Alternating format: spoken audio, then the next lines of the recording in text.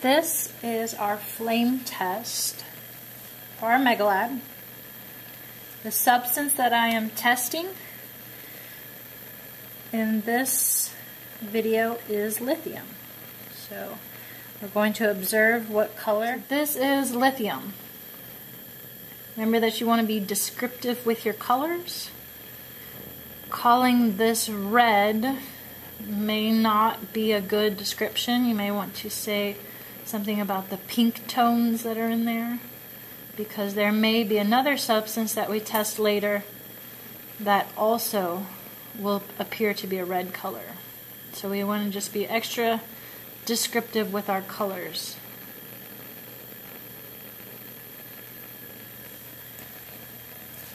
This substance is going to be sodium. I need to clean my wire real quick and heat it up so it's ready to test. And then you can see that sodium burns kind of like a bright yellow with a strong intensity to that flame. And that is sodium. This is going to be the test for potassium. See that potassium is a lavender type color.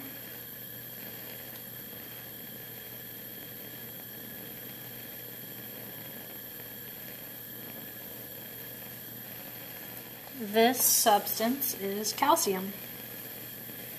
Calcium burns a bright red orange. You saw it there at first. Get a little bit more. See that bright red orange? Different than the sodium. The sodium was more yellow, where this is more orange.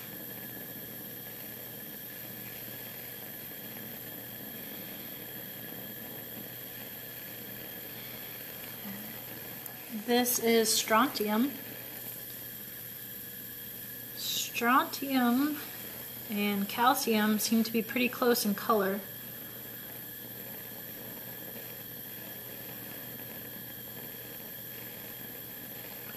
And this one I think gives off a little bit more red, perhaps. More of a pinkish red. See if we can get a little bit more just to see. There's a red-orange.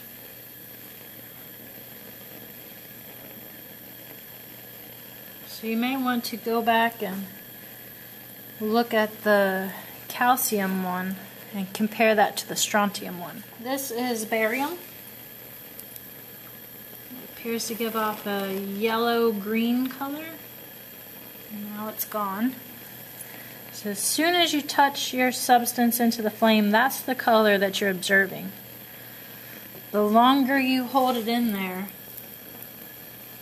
the longer the chance of having it burn off is. So it's that initial color that you first witness when you put your substance into the flame. Is what you should be observing.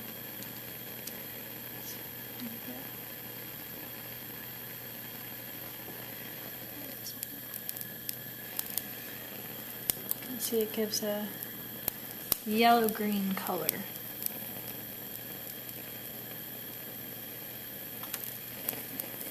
And it's gone.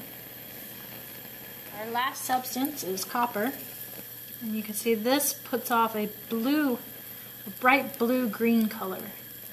Different than the barium. The barium was more yellow-green, whereas this is that bright blue right in the center and green highlights on the outside. I'm not really sure what the yellow is jetting off of that, but that typically does not happen. So you should be looking at that blue and green is copper.